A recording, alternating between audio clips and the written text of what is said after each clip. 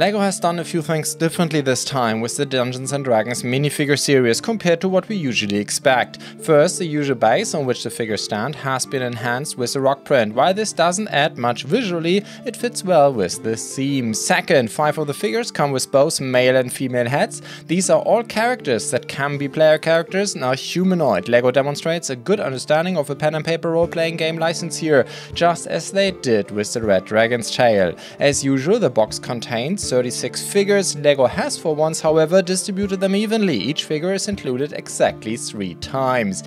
Dungeons & Dragons, developed in 1974, is the first pen and paper role-playing game and revolutionized the high fantasy genre. Unlike traditional board games or strategy games where players control pre-made characters, D&D allowed players the freedom to create individual characters and guide them through an open imaginative worlds.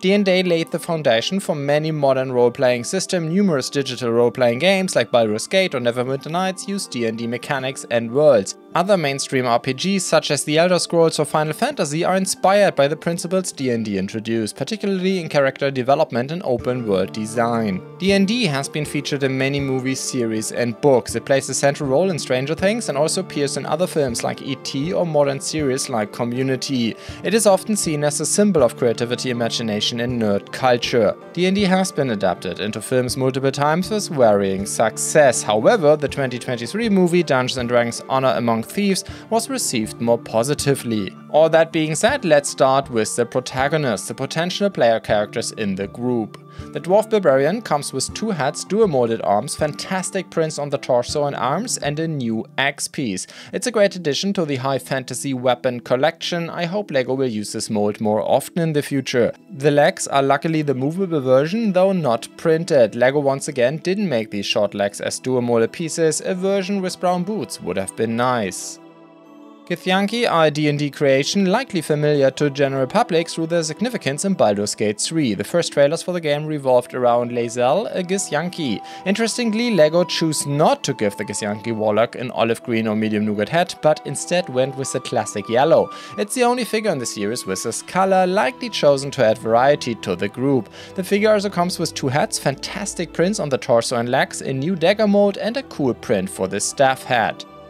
The Tiefling Sorcerer includes everything LEGO has to offer. Again, 2 hats, a new dragon, a new lighting spell effect, a new dual mold hairpiece, new dual mold legs and wonderfully detailed prints on the arms, torso and legs. Personally, I'm not a big fan of the tailpiece as the attachment creates an unsightly line at the hips. Of course, it can be left off. Aside from that, there is nothing to criticize about this figure. A non-humanoid paladin makes the hearts of old D&D veterans beat faster, reminiscent of Dragonbait from Curse of the Azure Bonds. However, here we have a Dragonborn wearing a re-release of the head from the Metal Dragon from the video series. Though video was kind of a flop for LEGO, the dragon is now being traded for over 30 euros, showing how hungry the LEGO fantasy community has been in recent years. The same is true for the Dragonborn Alex Jade Scales from the Red Dragon's Tail set. Our protagonist here comes with a gold hat with a new print and new armor that combines 2 known armor designs. The fantastic piece can easily be used on other figures and there is a great print underneath as well. The legs also feature full printing including side prints, unfortunately kind of a unique feature inside this series for this figure. Halflings, or hobbits as they are called in Lord of the Rings, are an important part of the genre. With a druid, LEGO has opted for a rather exotic class choice though. A new helmet mold complements this choice along with dual molded legs and a new cloak. The latter hides a fantastic back print so can be easily given to another figure.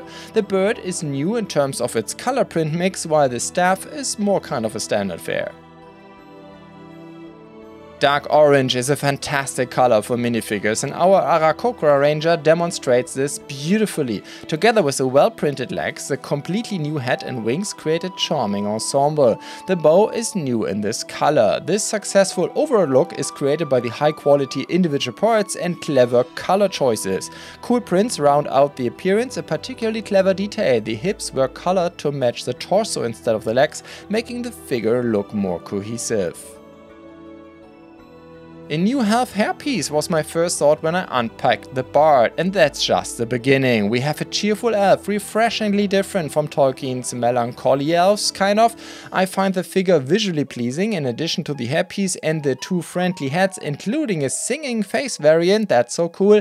There's a colorful torso and dual molded legs. The prints on the torso and legs are fantastic as well. The real highlight, however, is the loot, which LEGO has never printed so beautifully before. My compliments to the LEGO graphic designers. Now let's come to the non-player characters. First we have the Mind Flayer. Things are getting spooky with the Mind Flayer. Undoubtedly one of the most iconic monsters in the Dungeons & Dragons universe, it is well known to the wider public as an antagonist in Baldur's Gate 3 by Larian Studios. LEGO has given the Mind Flayer a new head, perfectly capturing this psionic race. The robe is simpler in its color choice, but it's extensively printed, including the arms and back of the skirt. Then there is the Devourer, which can be placed on a minifigure's head and is sure to excite more than just D&D fans. It inevitably brings to mind Half-Life or Alien associations. One of the few named characters is Strahd von Zarovich, who resides in Shadowfell and is featured or referenced in various parts of the franchise. In 2016, he received his own adventure with Curse of Strahd. The figure comes with dual molded legs, a fantastic printing ensemble including arms and hips, and a paint transition between the arms and back with the fur-lined shoulder cape. This is something I've never noticed LEGO doing before. Like all print transitions on minifigure parts, it's not perfect, but I like the idea. The red isn't as spectacular as many of the other accessoires in the series, but comes in a new color with a darker print. Overall, this is a very well done vampire with a great combination of colors and prints. He should pair well with the Vampire Knight from the series 25.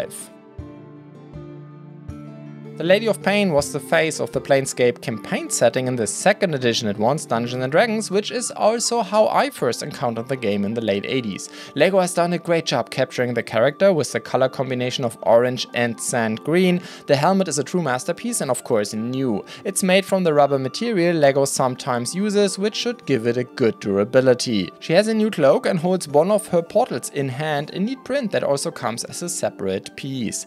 Unfortunately, the figure lacks printed arms, but the other prints are well done. Especially impressive is the color matching between the sand green on the torso print and the headpiece. That doesn't always work so well with LEGO. The Lich Zastam was essentially the antagonist of the movie Honor Among Thieves, though he remained more in the background there. However, LEGO doesn't seem to have based the design on the movie, as the exposed bones on the torso print show. The Lich comes with stylish prints, though overall it is the simplest figure in this series. The skull in trans red is new in this color.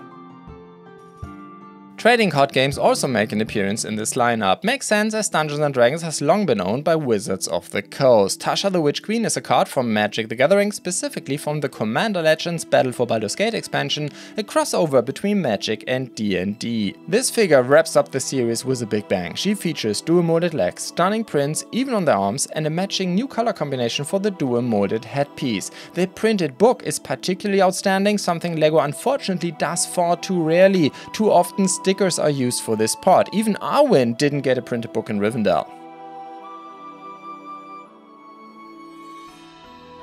This is by far the best minifigure collectible series from LEGO that I've ever held in my hands. Rarely has Billund put so much effort into a series. A wealth of new animals, heads, accessoires, fantastic prints on the figures themselves, and a well-chosen ensemble of player and non-player characters. The character selection is remarkably well done. Clearly, LEGO was very well advised by Wizards of the Coast. The antagonists in particular offer a comprehensive overview of D&D fandom. The Mind Flayer with its significance in Baldur's Gate 3. Strahd von Zarovich as the antagonist in a pen and paper adventure from the current D&D edition. The Lady of Pain representing the breakthrough of the genre in the 80s with the 2nd edition. Zastam as a reference to the first successful film adaptation of the genre, and a figure from a trading card game. I mean, it's all there. I've refrained from giving individual ratings to the figures, as most of them deserve top marks. The dwarf's legs are a bit underwhelming, and I would have liked more side printing on the legs in general. Otherwise, there's virtually nothing to criticize here. Zastam is a bit simple, but